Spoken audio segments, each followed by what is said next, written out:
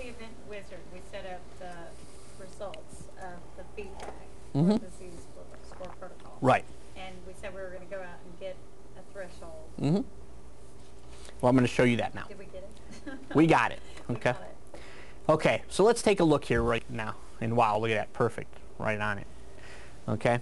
What I'm going to do is I'm going to go ahead and change this again. I'm going to take this back up to 70 just for this purpose.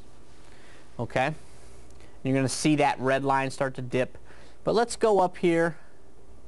See if I can get them all on the screen that I want. Right here. Okay, I have what's called text stats showing me what's happening in the event wizard, and then I have the results of what I've asked for. So first off, we saw before that equation x equals percent ZOK and the Uther threshold. Okay?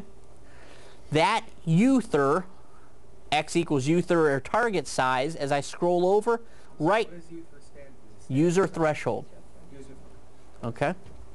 Thanks. That's okay. And it's not an amplitude-based user threshold. It's simply a keystroke we stole. Okay? So don't make it over complex. All it is we needed a key on the keyboard to have a numerical designation that we could take up or down with a keystroke. It could have just as easily been the theta threshold. It could have been the alpha threshold. It could have been any threshold. The key is it's enabling us to control a number from the keyboard. Is everybody clear with that? It doesn't look like everybody's clear. Everybody understand? Okay? The only reason we happened to pick user threshold is we thought it'd be the least confusing versus us using theta threshold. People would have been, blah, okay? Be it that it's user threshold, all it is the U key and Shift U can take a number and go up or down. Has nothing to do with go, stop, ignore user. Okay? User threshold is on ignore in the standard protocol. We're just stealing that number and that keystroke. And what is that number? Right now it's 1.2. Which reflects? Plus or minus 1.2 standard deviations Okay. from the norm. Okay? Now watch what happens when I hit the U key on my keyboard. When I click on the string, see? What did it do? Increased. And I hit it again. And if I go Shift U, okay? So all it is this user threshold is simply controlling the bullseye size, which represents the standard deviation plus or minus. If I'm looking at 248 z-scores, okay, and I choose the bullseye size to be plus or minus 1.0, means it's a 2 standard deviation window, right? Plus or minus, right? 0 being the middle, plus or minus 1.0 is going to be a 2 standard deviation size window. Do you think there's going to be more z-scores that fit in that or fall within those parameters or within that bullseye, or more that fall within plus or minus 2 standard deviations? Okay, so there's going to be much more in 2. This gives us the capability to adjust depending on the client need. How normal are they? Bad wording, but okay, does that make sense? So if they have a lot of abnormality, there's a chance that that 1.2 or 1.3 I have it set at might need to be a little bigger. Okay, does that make sense? Now there's something that we found. When you get people that, you know, have quite a bit that's wrong, and they have some parameters that tend to be far from the norm, let's say 2, 2.5, 3 standard deviations, there's a huge drawback. Okay? With this particular protocol, because it's plus or minus standard deviation, so if I have to go all the way out to 3, what happens? Plus or minus 3, now I got a 6 deviation window. It's humongous. Okay? The problem with that is, even though the majority of my problem's on the high side, now I'm letting the brain that was normal run wherever it wants to go. Not good. Okay? That's where the next protocol we're going to look at came to be and was born. We needed to bias the window and say, okay, we know we have to go to +3 on the high side, but the bottom side, we can still keep everything nice and tight right around 0 and go -0.5.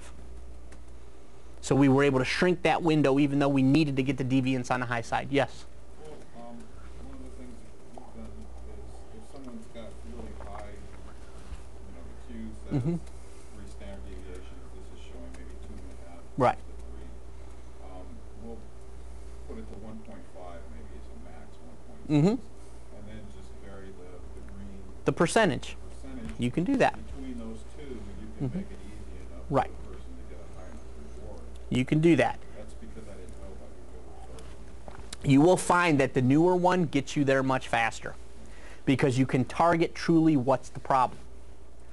Okay? Instead of, now, what I did with my daughter, okay, and I'm allowed because she's my daughter, not that I would do it with anybody else's daughter since I'm not a clinician, but I did it anyways, is she was having some trouble in school. She's in kindergarten, okay? She's one of these people that will, no matter who you're talking to, when you're talking, she'll interrupt you. She wants to be center of attention, okay? Come to find out later, we found out she has a severe hearing problem, which was doing some of this. But to start with, I started doing Z-scores. I wanted to look, see what was going on, okay? So with her, when she first started, she had some things around 3 standard deviations high on the positive side. She didn't really have any hypo stuff going on, okay? So I set my window at that -0.5, and we started at about 2 standard deviations, so it was training anything outside of 2. So from 2 to 3, I had some things out there.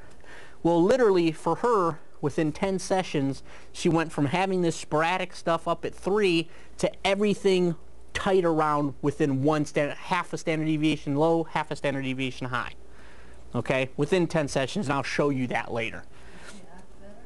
Yeah, she did. However, it didn't get to where I wanted it to go.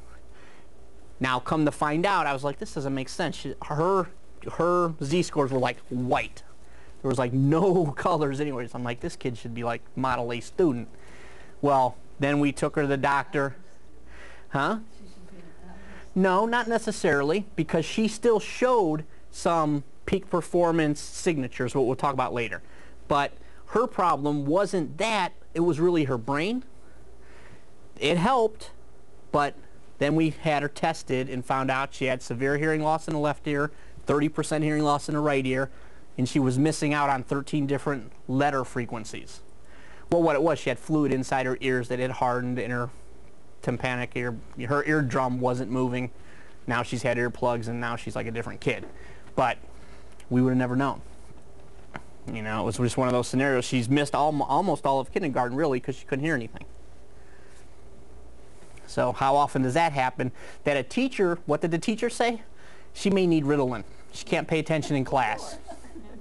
She couldn't pay attention in class because she couldn't hear.